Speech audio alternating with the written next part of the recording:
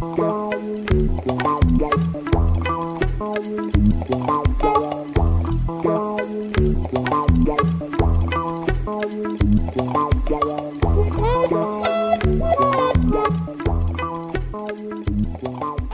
you very much. Yes, I'm going to try to make some bizarre connection between Darcy problem and crowd motion. That may sound a bit exotic, but I would like to convince you that there are at least formally strong connection between these two areas. So I would like to start with some generalities about Darcy equations. Let me start with a Poiseuille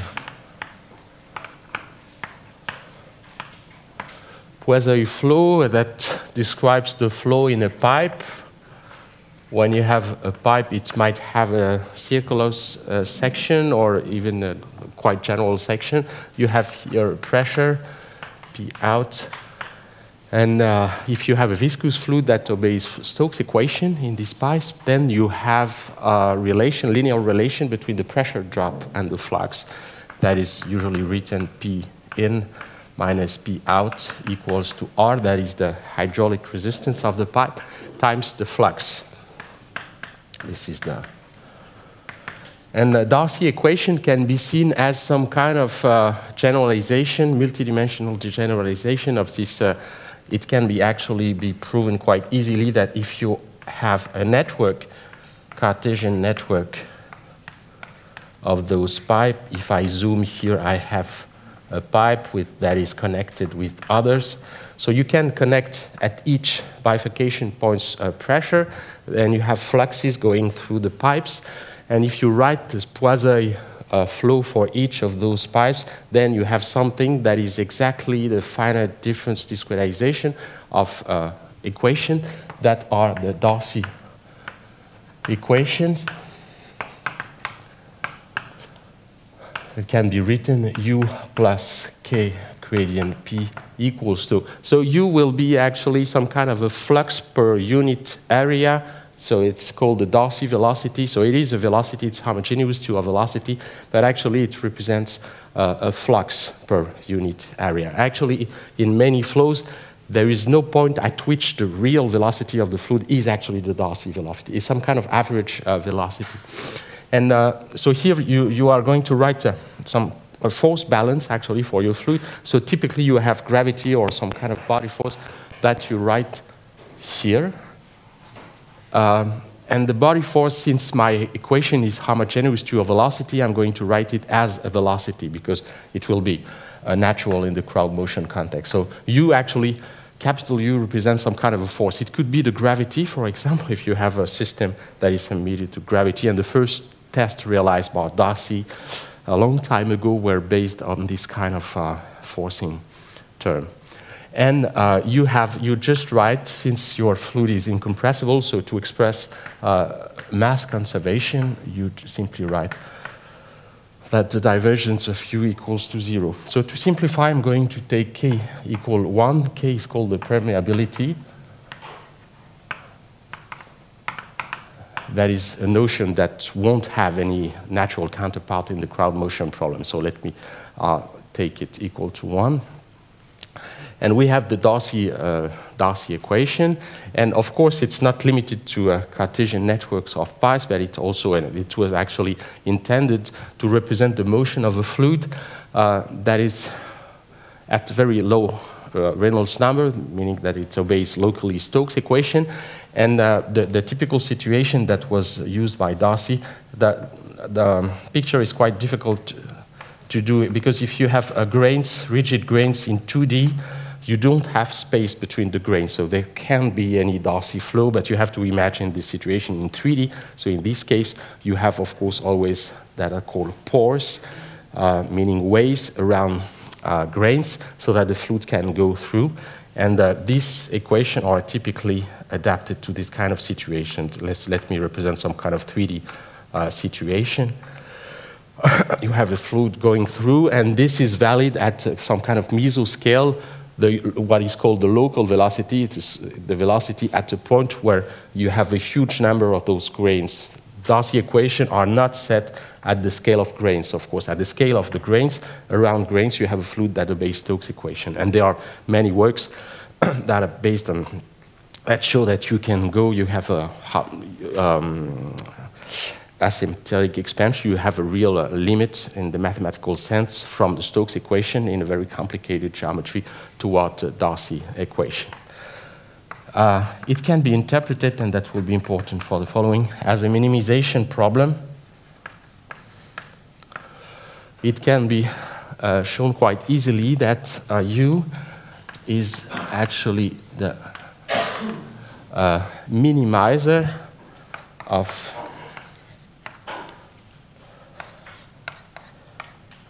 L2 of omega. Let me consider some domain omega.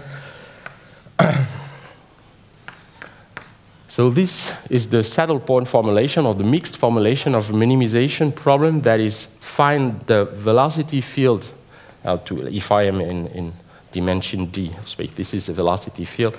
So you want to find a velocity field that is the closest to u among all those vector fields that are divergence free. Let me write it properly.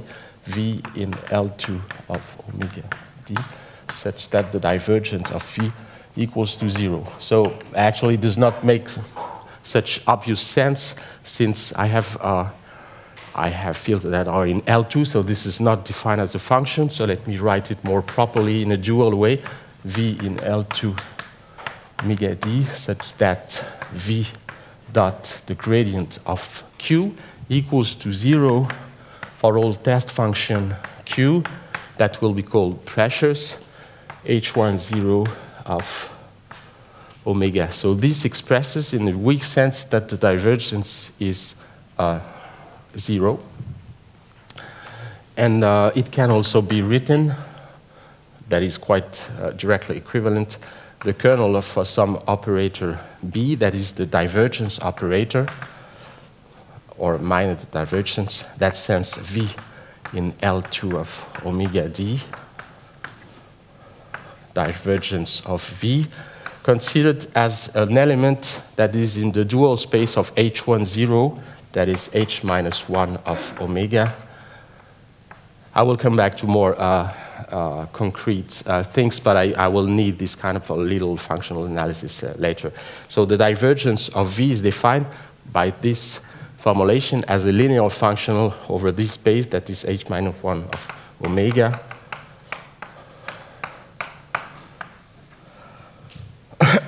And it can be written, actually, that's the problem is well posed, because this operator, it can be checked that it has a closed range. It is actually surjective, and it's a direct consequence of the Poincaré inequality. I'm not going to do it, but it can be done in a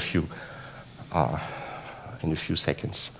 Okay, so this is a general presentation of the Darcy equation. I would like to, well, let me finish just by the link with the Poisson problem.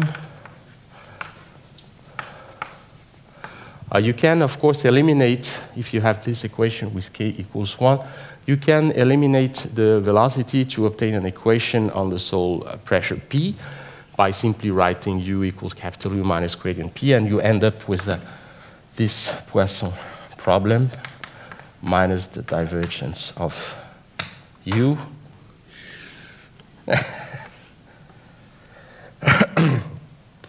Okay, so a quite standard equation that you can supplement with any boundary condition you want. Boundary condition that can be Dirichlet or Neumann. And the Dirichlet boundary condition, that's some kind of counterintuitive things concerning condition. When you are in a fluid context, when you talk about Dirichlet boundary condition for the Stokes problems, for example, you think about the velocity, meaning that you have a wall, and the velocity, the fluid sticks to the wall. Here it's the contrary. The boundary condition applies to the pressure. The Dirichlet boundary condition applies to the pressure, meaning that the pressure is prescribed, and it typically corresponds to a free boundary problem. Let me give you an example, typical example of a Darcy flow. Here you have a porous medium like sand, a matrix of rigid spheres, and here, say you have water. Do I have blue? Yeah.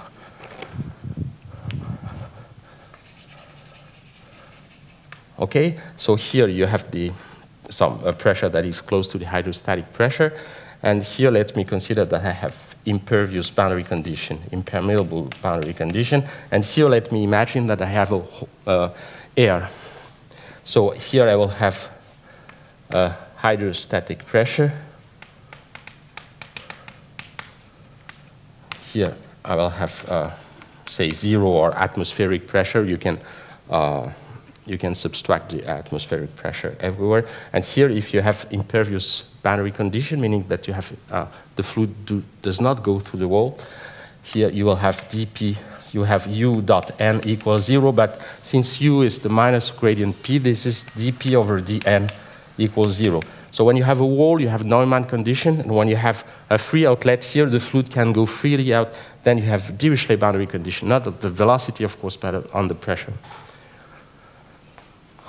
Okay, we are still quite remote from ground motion.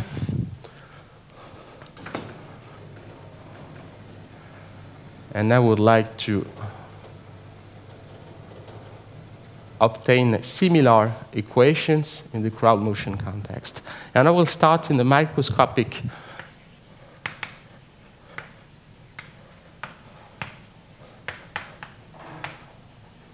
modeling. That is a work that we did. That was the PhD thesis of Juliette Venel. I'm not going into the details, but I'm going to present you the connection between this model and the Darcy problem. The problem was actually quite simple. You consider that the crowd, that could be you, in the, I don't know, there are 30 persons perhaps, you just represent the centers of mass. You identify people with 2D rigid disks, and QI is the location of the ith center. So Q1, Q2, Qn, so you have n persons.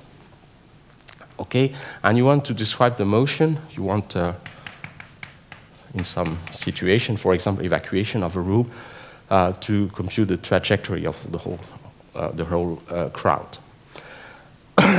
Okay, so you have a set of feasible configuration. You do not admit, you consider that people are rigid in something that is rough approximation of the reality, but you do not authorize disks to overlap.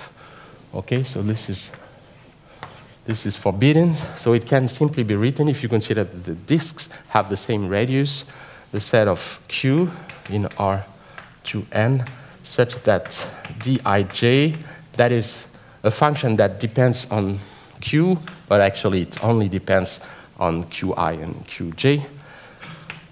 Qj minus Qi minus 2R, where R is the radius, the common radius of the persons. So this has to remain non-negative, okay? And you do not want to exit this set, okay?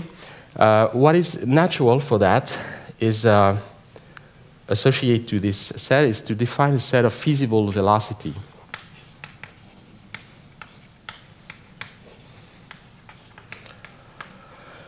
That are the velocity that are authorized. So if you have considered Qt trajectory, and if you consider Dij of Qt,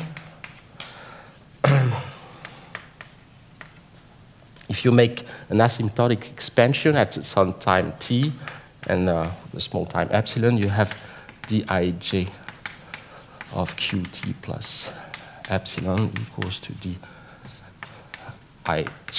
of Q of t plus epsilon, the gradient of Dij with respect to Q, of course, even if it only depends on Qi and Qj, times dot Q of t. So this is the velocity, the actual velocity of the crowd. So if at some time you have Dij of Q that is 0, meaning that you have contact, you want the distance to remain non-negative, so you really need this, the first order expansion, this to be non-negative. So it leads to a natural definition of the set of feasible velocities that is written. It's a set of velocities that depend on the configuration you are at. And it can be written as V, so I am in some way in the tangent space of my configuration, but since the structure is Euclidean, I have the same space, of course, such that this quantity is non-negative. I can write this Gij times V is larger than 0, where Gij is the gradient of Dij. So let me try to illustrate that. If I have two particles, I and j, and here is Eij, that is the unit vector from I to j, and this is minus Eij. This vector, if you want to write the gradient of the distance between I and j as a function, well, in the space of all degrees of freedom, this is a vector in R2n, and here you have the two components that corresponds to the first particle, then the second particle. So here you have the ith particles, and here the jth particles. And here, if you see how does the distance between I and j depends when you move I, obviously it increases at the rate 1 when you move along minus Eij. So this is minus Eij, and this is plus Eij. Just to show you that it's something that is quite easy to compute. Okay? So if you have a variation, if you have a configuration, and then you move it, you have a small displacement of all the configuration, and you want to see, okay, how did the distance Dij move? You just make the dot product between this vector and your displacement. Okay? And you will have the estimate of your variation of Dij. Okay? So now the model is quite simple. You can see consider that you have a desired velocity. That is the basic ingredient when you deal with crowd motion, meaning that you have people, they want to do something. If you consider it individual, it's reasonable to consider that there is a velocity associated to each individual that corresponds to what he or she would do if he or she would be alone. That is called the desired velocity. And you can imagine that you have a desired velocity for everybody. Usually in the example I'm going to show at the end, I will consider that the desired velocity does only depend on the position. So in some way, people are interchangeable. The velocity, it's the same. Of course, it depends because people at some instant, they are at different positions. But the way the velocity depends on the position will be considered as uniform, meaning that if I'm here, if I want to exit the room, if I am here, I know that the table is here, I will go in this direction to try to optimize my path out of the room. But if you were at my place or anybody, he would do the same, okay? But it's not a very important assumption for the microscopic model.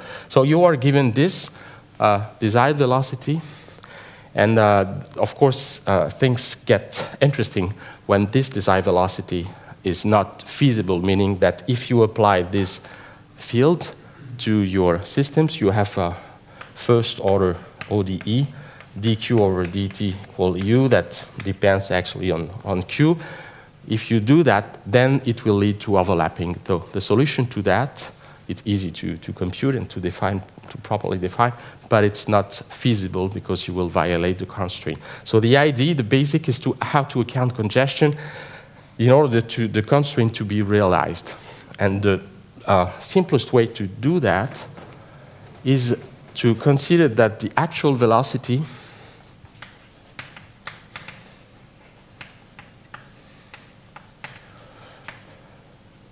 that is a small u, will be the closest velocity, the velocity that is the closest to the desired velocity among all those velocities that are feasible. So it's simply the projection of the desired velocity u on the set of feasible velocities. Okay, so this is the evolution model, and this u corresponds to dq over dt. So we have an explicit, this is a model, this is a deterministic, because this CQ of Q, so it depends on the position at some instant, and CQ is a set that is defined with this. The dependence upon Q is hidden in the Gij, that is the gradient that of course depends on the position. So this set depends on Q, obviously, and but it has a very nice, it has nice properties. This is obviously, this is an intersection of half spaces. So this is a closed convex polyhedron. And so the projection is obviously well defined. So this defines a new velocity and you can apply it. So it looks quite easy. It's not so easy to define it properly. This is not my topic today, but this was the part of the thesis of Juliette Venel to properly define a solution to show that there is uniqueness. Why is it not so simple? This is because the dependence of Ck of Q, this set of feasible velocities, is highly non-smooth. Okay, you can imagine when you have two people that want to exit a room, as far as they do not touch, they can do anything. So each of them will follow its desired velocity going through, and then suddenly they will touch. Okay, so imagine that this wants to go, this one wants to go in this direction. This is no longer allowed. Okay, and then you will have to project the desired velocity onto the cone of feasible velocities. And obviously, this kind of velocity, for example, this is forbidden, and the desired velocity that I represented is also forbidden. So the projection will be non-trivial, and it changed suddenly. So obviously, the dependence of this upon Q is highly non-smooth, so it's not even continuous. So of course you cannot use Cauchy-Lipschitz theory, and you have to use a different argument. It's a convex analysis. So I'm not going to go into the details of the theory of this problem, but I would like to exhibit some kind of Darcy problem out of this. So this is related to the mixed formulation of my minimization problem. So u, the actual velocity, let me remind you, that is defined as the minimizers of this functional. So where this is the standard Euclidean norm, and I can write this J of phi. Okay, and K is the set of V. I'm going to write it in a matrix form, set of V such that BV, it's standard in this context to write inequality constraint by the less than, more than, greater than. So B will be a matrix, each row of which represent a constraint, meaning a potential constraint, meaning a couple of people. So this matrix B will have this structure. Actually, it is quite in this direction. Each line of B, if you have 3 people, for example, you have 3 possible constraints. That is constraint between 1 and 2, 1 and 3, and 2 and 3. Then you will have 3 rows. And the row of B represent the constraint that if, for example, one in this situation, you have 1, 2, 3. The first line will represent the constraint that the velocity of 1 and 2 must verify in some kind of relation such that this distance does not decrease in a strict sense. So here you will have this, this vector, the dot product with the actual velocity. So here you will have G1, 2. And actually, if you want to write it with a minimal sign, you will write minus G1, 2, minus G1, 3, minus G2, 3. And if you have n particles, then you have n n minus 1 over 2. That is the number of pairs or couples among all individuals that express all the constraints. Actually, at some instant, you will have only the lines that correspond to an actual contact, because the sorry, I made a mistake here that was implicit in my mind, but this has to be verified only when there is contact. So you need to write dij equals 0, then you have a constraint. If you do not have contact, there is no constraint on the velocity. Sorry to have missed that. So at some point, you will have contacts between particles, and from each of those contacts, you have a constraint, and you write it in a matrix way in order to get this. So you have a quite general problem that consists in minimizing functional, that is here a quadratic, but let's forget it for the time being, submitted to some inequality constraints. So this is very basic convex analysis, but in case some of you are not familiar with that, I'm going just to go for a few minutes in the detail to show how you can build a dual formulation of that. So you have, if you write the optimality U, the fact that U is well defined as the minimizer is not a problem. The functional is quadratic, it has nice properties, and K is closed and convex. So there exists a unique minimizer. Now let's try to characterize it. As usually, you write that this has to be verified for each T and V, where T is real and V is a vector, such that U plus TV is in K. I made a confusion between K, the primal, and the velocity space. So this is, sorry, CK of Q. Excuse me. By the way, K it is R to the power n, not 2R. Here? Yeah, you are in 2D. For crowd motion, that could be in 1D actually, and I will make some. So you have 2 degrees of freedom per person. Sorry, I made a confusion with the notation. K represents the primal space, okay, the set of configuration, as C corresponds to velocity. So I made the confusion here, and here it was also. And here again is CK of Q, sorry. Okay, so how to get information out of that? Well, you know one thing for sure, that if you take V, you have to have B applied to that less than 0. So if you take V such that BV is less than 0 and T is positive, then you are sure that you are in the right set. So let me try to use the same board. So as a consequence,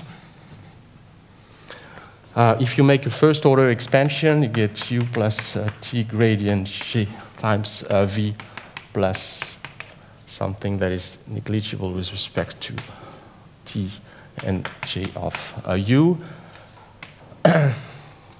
This has to be valid for any T that is a positive, but as small as you want. So obviously, it necessitates that the gradient J dot V is positive.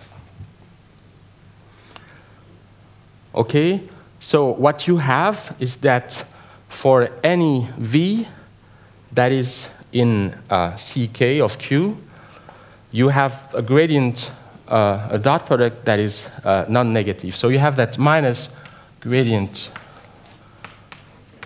J is in something that has a non-negative scalar product with any element of CK of Q. Sorry, if I put a minus, I have something that has a non-positive dot product with any element of CK of Q.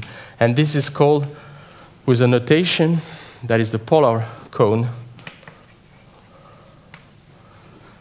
that is the set of W such that W dot V is less than 0 for all V in CK of Q.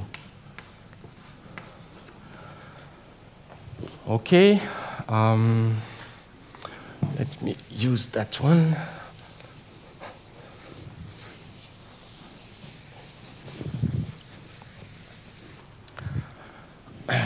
So the picture you can have in mind here, you have a cone, a convex cone that is ck of q, and the set that I consider here, that is the polar cone to this, all the vectors that have a non-positive, dot product with element, it looks like that.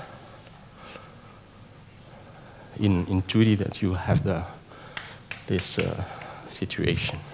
Okay, and now you are going to use a theorem that is standard in convex analysis. And for those who have fresh memories in functional analysis, let me just make a remark. You have something that is called, I think, the lemme des noyaux in Braze's book. That is the following. If you have linear it's a very general, it can be in balance space, phi 1, phi n, and another phi. If you have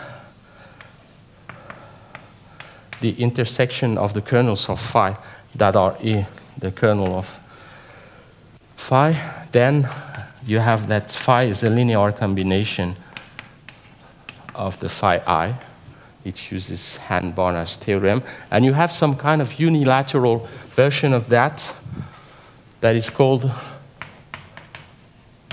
and that we are almost done with abstract convex analysis. Sorry for those who are allergic to this kind of thing. Here, the Farkas lemma, it tells you that if you have ck of q, that is the set of v such that dig equals 0 implies gij dot v is larger than 0. If you have a cone that is written like that as the intersection of half spaces, then ck of q polar, you have an explicit expression of that. That is some kind of linear linear combination of the jij.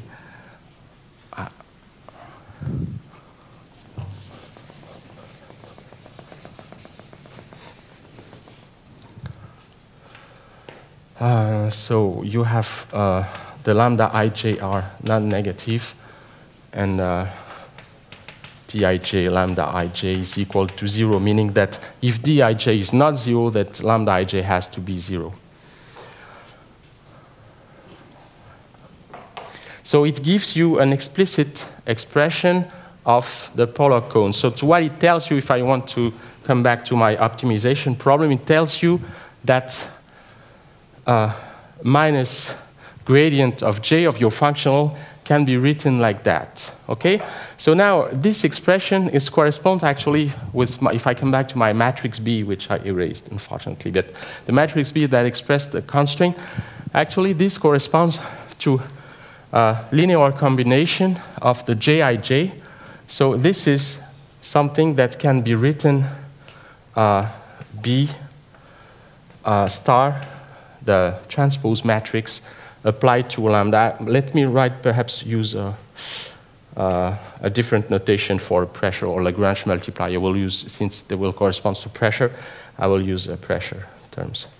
So this corresponds to B star Q. One row of B was expressing the constraint. It contained the gij, that is the gradient of the distance. And now I have a column that corresponds to the same vector. And what it gives you is something that has quite standard form. That is the grade. Yeah? Oh, sorry. That's why no, let me stick to lambda. Yes, you are right. It's so I will use notation like that later. Sorry, you are right. Let me stick to lambda for the Lagrange multiplier that will correspond to pressure. Okay. That I knew there was a reason for that not to use Q, but I had forgotten. B star lambda. So I have I can write that minus the gradient of J is equal to something like that. So I have the gradient of J plus B star lambda that is equals to 0, and I have BU equals to 0. So I have optimality, necessary optimality condition that can be written like that. So it's still a bit far from a Darcy problem that I would like to show you. What? Yeah? In your set here, the link with the Q is in DIG. Yeah. If you have, for example, two particles that are in contact, so you have the number, the degrees of freedom is 4.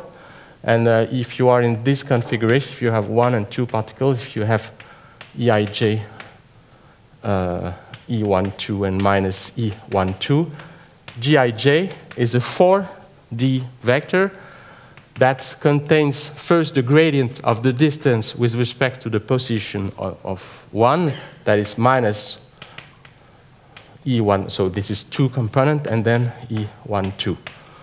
And of course, if you move, so if you just translate, it won't change, but of course, if you rotate, it will change the direction, so the dependence, it's on the Gij. Yeah, that's right. So if you have, let me remind you that this functional was written like that. So the gradient of J is simply at U, is simply U minus capital U. So this writes U plus B star lambda equals 0 and BU, sorry, it's not equals 0, but it's less than 0, meaning that this is a vector, each component of which has to be non-positive. Okay, and I have something that looks, at least formally, of course, it's the shape of any a saddle point problem, but it goes a bit farther than this abstract formulation. Let me consider, for example, the 1D situation when you have particles in a row. So you have n particles. So in that case, matrix B that expresses the first line corresponds to minus the gradient of the distance between 1 and 2 with respect to all degrees of freedoms. So of course it only depends on the first two ones. And it's 1 and minus 2. It would be minus 1 and 1 if you consider the Gij, but I have a minus sign. And you have a matrix that is like that.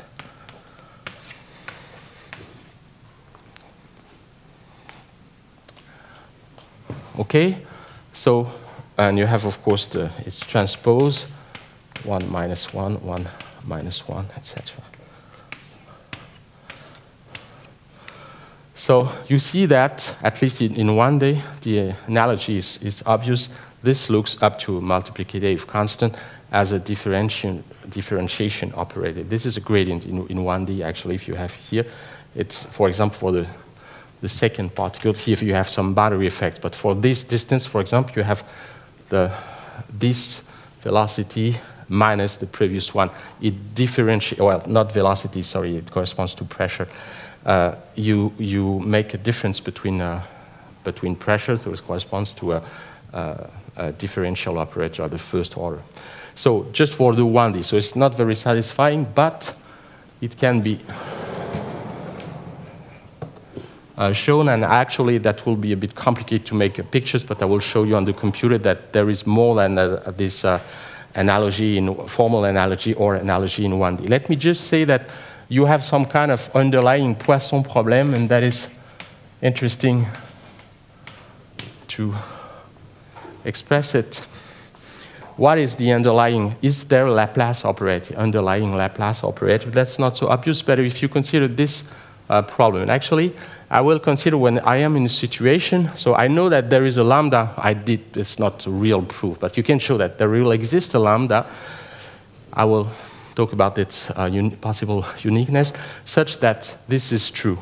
But now you can consider, there is also something that is called a complementary slackness condition, that is that lambda dot product with BU equals to 0. It means that when you have a constraint that is not saturated, meaning that BU, some element of BU is strictly negative, then the corresponding lambda has to be 0. And so if you are in this situation, if you consider only active constraint, meaning that you have constraints, some of them are active, meaning that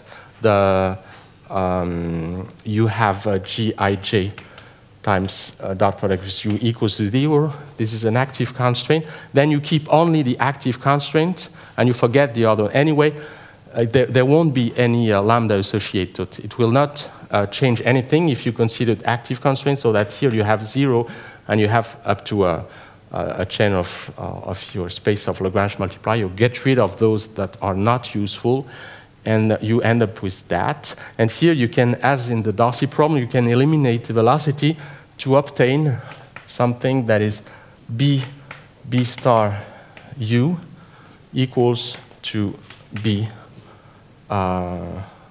capital U. Sorry, I forgot capital U here.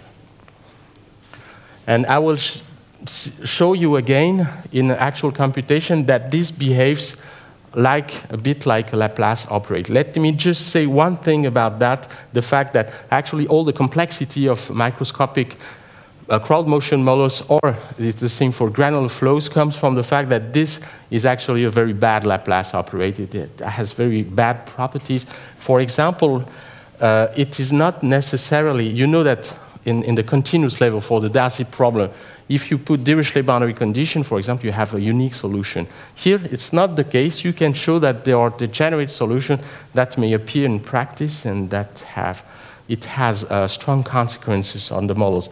The simplest configuration for which there is non-uniqueness is the following. Well, actually, I was not able to find a simpler one. Here you have 14 people or grains, and you can show that you just count that if you have 14, then you have 28 degrees of freedom. And if you count the active contacts in the particle, if I'm not mistaken, you have 28 contacts.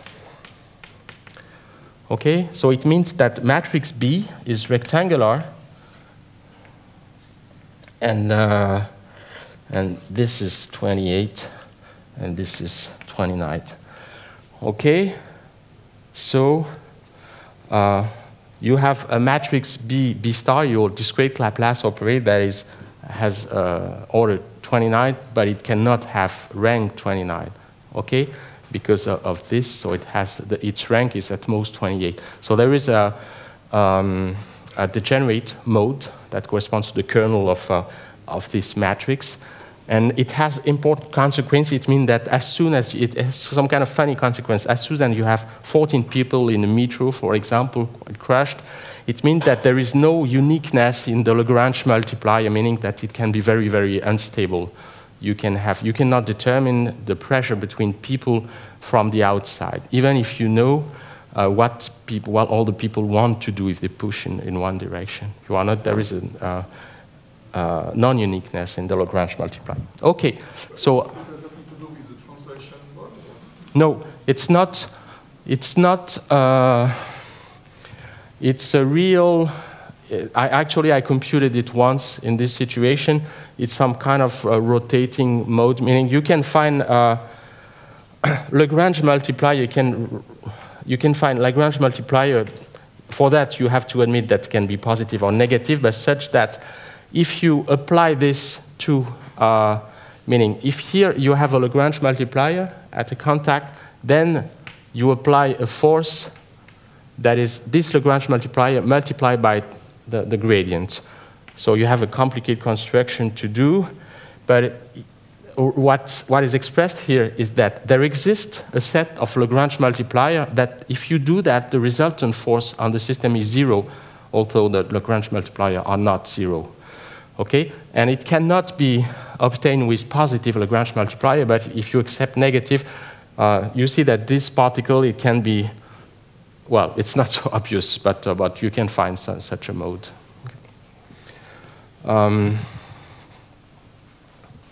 Okay, let me say perhaps a few words on macroscopic problem. It's actually, if you do not enter into details, it's a bit simpler. So let me take a few minutes to talk about that, and then I will try to illustrate those considerations. I realize this is the first time I try to structure the presentation that I realize I'm aware that it's not so, perhaps so obvious to understand what it's all about. But I hope that you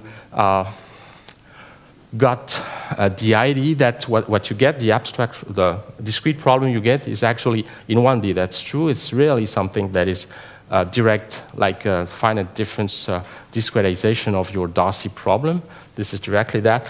In more complicated situation, it's a bit, sorry, I made another mistake here. It's, of course, boson and lambda, and you get something that is close to, I will try to show you in illustration, that is close to a Laplace problem. Let me just perhaps end with by saying that when you have a configuration, you have two graphs that are naturally associated to this configuration. You have contact, that is the primal graph, associate to the primal degrees of freedom that are the centers of the particles at which velocities are defined. This is the primal graph. But the lambda, the Lagrange multiplier, that corresponds to pressure between particles, they are associated to those contact points. So what I call this bizarre Laplace operator that comes from the Darcy problem is actually something that is defined on the green set, and the connectivity of this set is also bizarre because it connects all the points, the context points that share a grain.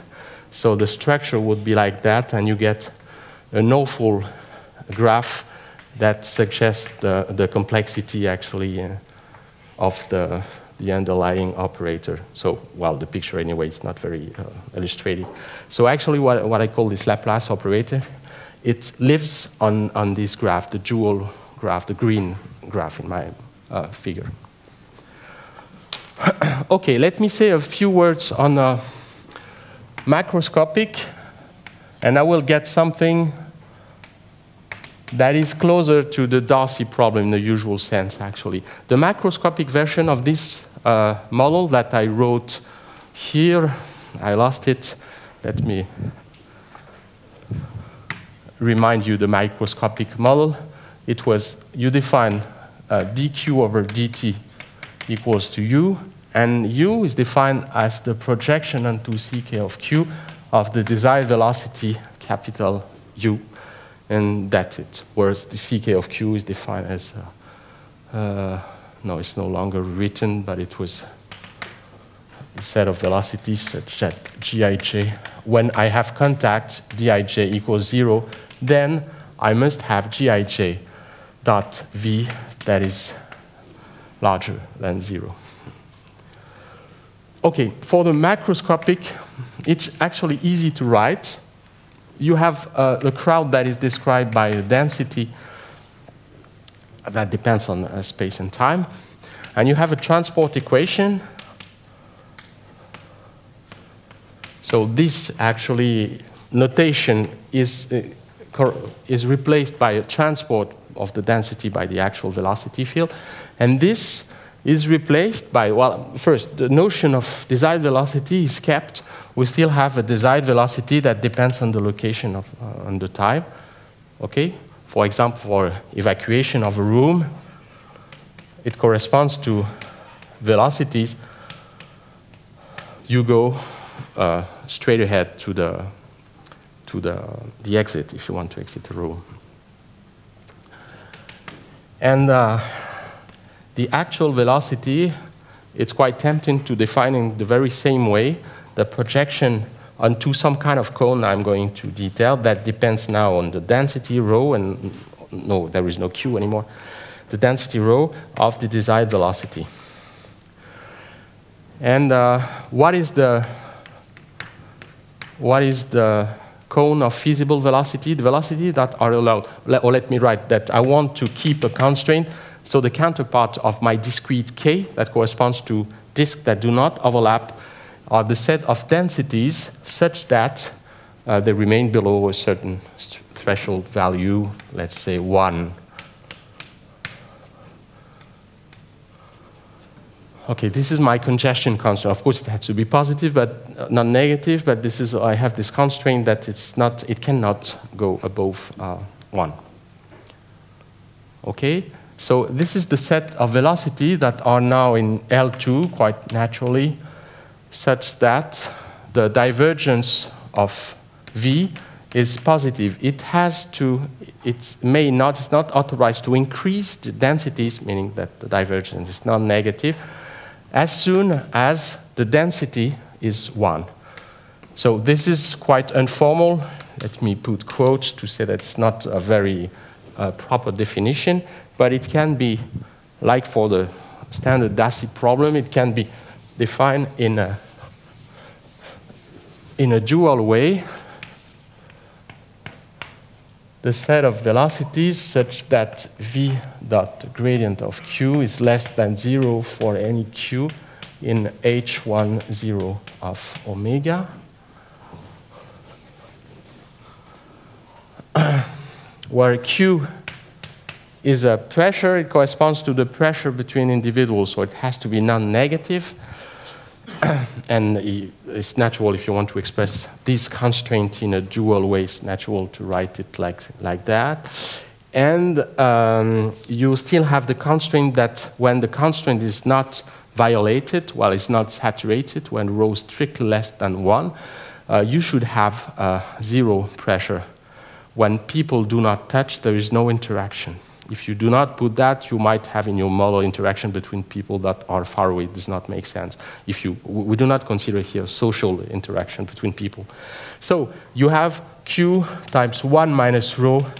That has to be 0, meaning that when rho is less than 1, no saturation, q has to be 0. Okay? And quite naturally, you end up with a problem if you want to formulate the problem that consists in projecting the desired velocity onto this set. You end up with a unilateral Darcy problem that I'm going to write directly. It's really the same kind of principle. U plus the gradient of p equals u, and you have minus the divergence of u that is less than 0 on the saturated zone. And you have the pressure that is positive, non-negative, and you still have this complementary constraint, P times, well, let me write it, U times gradient P equals 0. It basically states that when the divergence of U is strictly positive, then there is no need to have a pressure, so the pressure must be 0. It has to be read like P divergence of U. Okay, so you have this Darcy problem, and let me just give you an example, that I will get to the illustration I wanted to show you. So there is actually, we spent at least 5 years to try to analyze. This is a complicated problem. It's not so obvious, but since we still have this non-smooth dependence, and we also have the native difficulty of the transpose equation, this is quite tricky. I'm not going to talk about that, but let me just say that we needed optimal transportation context in order to deal with that. But I will just would like to make a remark on the instantaneous problem that we have to solve. So again, if you consider the place where the constraint is saturated, you end up with the Darcy problem. You can eliminate the velocity, and you have your Poisson problem. That's right, like that, minus Laplace of P, that is equals to minus divergence of U. And in the quite common situation, we have this, and I just would like to show you how bad this model is actually in terms of modeling, because it does not reproduce an effect that is observed in practice, and you can show that it does not reproduce it. So it's quite interesting from the mathematical or academic sense, but as it is, it's not very useful in practice because of the reason I'm going to tell you. If you have an evacuation of a room, imagine that everybody wants to exit this room. There are many people, more than that, so that you can consider it as a continuum. So there are thousands of people, and here you have an exit. And you have the desired velocity. That is, everybody wants to go out as fast as possible. So this is typically a field that concentrates. It has a negative divergence. So this is negative, so with a minus sign, this is positive typically. And it's, you can expect that jam will occur. You will have a saturated zone. So this corresponds, you will have a gray zone with rho strictly less than 1, people that are not yet in the jam. You will have people going out. Those disappear from the model. They are saved. And here you have a saturated zone where rho equals 1. So that's the zone I'm interested in. The natural boundary condition here at the interface between the saturated zone and the unsaturated zone 1 is, it comes from that. It's basically you have the pressure equals, because the pressure has to be in H10. It's not exactly continuous, but it's almost continuous. It cannot overgo straight jams through hypersurfaces. So basically the pressure has to be continuous. So since it has to be 0 here, it is 0 here. So here I have, P equals 0. And on the outlet, also, if you want to let people go freely, you have P equals to 0. And here you have walls. You have the natural condition is Neumann boundary condition, dP over dN equals to 0. So in this situation, you have an equation like that, Poisson problem, with this positive right-hand side homogeneous Dirichlet boundary condition here. So obviously, the pressure is positive in the saturated zone. So meaning if you come from this to this, it starts at 0, then it increases, and then it decreases. So you can imagine you have a maximal zone where it's maximal. And what is sure is that here is 0, and here is positive. So dP over dN is negative, okay, because it decreases. But the correction, the velocity, u dot n is u dot n minus gradient p dot n, and this is minus dP over dN. So since dP over dN is negative, this is positive. So people at the exit, they exit faster than they would if there were nobody. So that's obvious with the problem. They are pushed by people inside. That's quite natural if you consider the model. But it's known that in some situation, you have the so-called faster is slower effect, meaning that when people start to push violently, then it reduces the speed. It's not work so fine. So the model is not very nice. It always have people go faster. Even when there is congestion problem, you have people that the evacuation is easier. That is not conform to practice. And this is obvious here. And what is not obvious is actually that the microscopic model is much more respectful of this effect, because it's not a real Laplace operator. In particular, it does not verify the maximum principle. That might look like a defect of the model, but it's not actually. It's the richness of the model. The fact that the Laplace operator verifies the maximum principle, it is the reason why the model is bad, actually. And the fact that the Laplace discrete is bad, it makes the model richer and, in particular, able to reproduce this kind of effect. So now let me try to show you a few. Would it make sense to make some viscosity by solving kind of slope instead of Darcy? Yeah, why not? Here it's, you know, the Darcy, it's quite abstract. It's really, it comes from a projection. Or you can add, you could add viscosity. It could make sense. That could be one of the possibilities. Instead of identity, to put, you had to think about boundary condition, but that would make sense if you want to account for friction between people or things like that. It might improve this, Well, what we thought is that what we realized with the microscopic model is that the reason why, at least one of the reasons why this faster is slower effect might be effective is that it's because of the microscopic structure of grains. It's really a micro-macro issue that is not directly related to friction. But that's an interesting point, yes, to try to put some friction. We could try to do that with free form quite easily, actually. Okay, do I have the... Oh, I have to activate. Okay, I already mentioned Juliette Venel, and so also done especially the computation are also made with Sylvain Faure, who is here, and the macroscopic model was developed with Audrey Neves-Chupin and Filippo Sant'Ambrogio.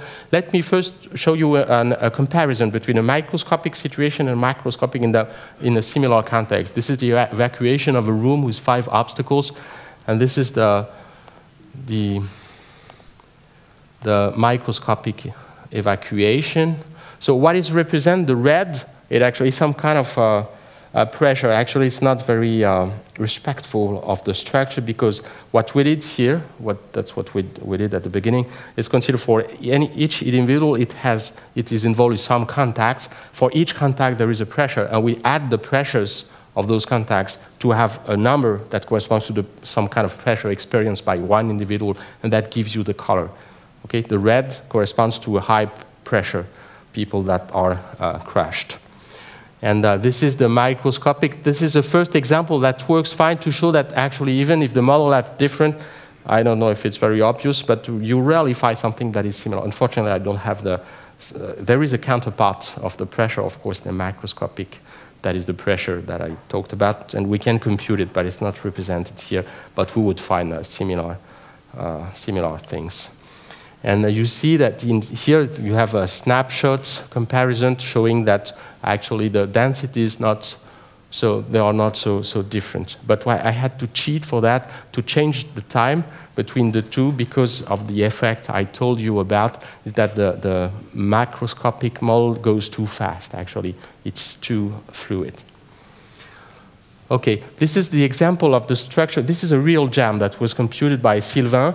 It is obtained, I don't know how many, here I have 10, 2, 3, 4, 5, there are 15 particles, and this is a real jam that can happen. It cannot happen for the macroscopic, for the reason I told you, there is no jam, but in the macroscopic case, because of the bad properties of the underlying Laplace operator, you might have jams. So this is the primal graph, and this is the dual graph on which the Laplace, discrete Laplace is defined, and this is actually the equilibrium. In black, you have the desired velocity, and in blue, you have the effect of the contact forces between. And you can check, at least it should be the case, if you sum for each particle, you sum all contribution, you get 0. That makes it possible to have such jams. That can be shown to be stable in practice. I mean, if you move a little, then it will get back to its configuration. This is an example of pressure fields for the microscopic into similar simulation. And here I recover what I had in what I showed, that is the solution I mentioned before, with a 0 pressure, and then a maximal here, and something that is much more complicated here. And well, basically that's it. So I like this one just to express the complexity. This is done, it's not people, but it was done by Sylvain Faure with 300,000 particles, and it expresses it's actually the pressure field that is represented. This is something, this pressure field in some way, it's the solution to a Poisson equation, but a very bizarre Poisson equation that is associated to this discrete Laplace operator that explains that the intuition you have that the solution to Poisson equation should be smooth. In particular, you see that it's not true at all. You have something that is, of course, it's not smooth in time, but also in space. You have these lines that go across the domain that reflects the microscopic structure of it.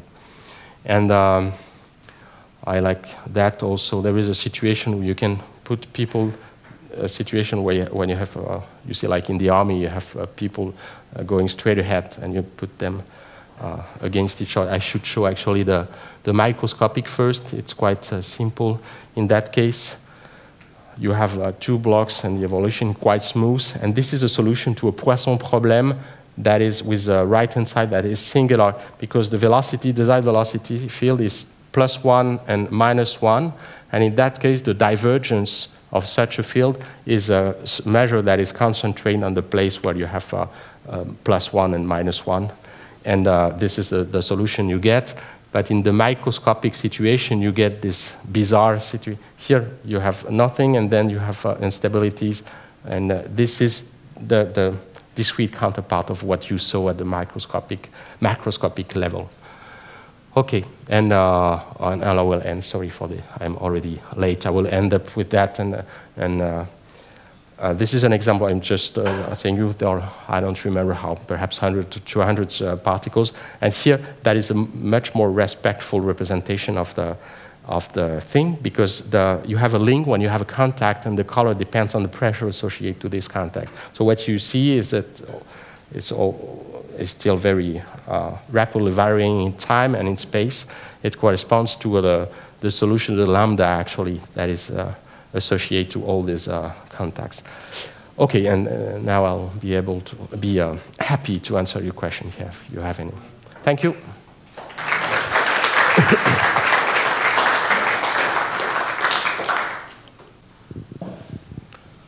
Did you think about modelized people not as circles but as rectangles, for example? Rectangles or ellipses? Yeah, we thought about ellipses. Actually, yes, the same for grain. Yeah, actually, it's already quite complex in this kind of models. Especially when it handles it's related to human reality. You can put many complexity in your model. The problem that the more complexity you put, the more difficult it gets to analyze the model.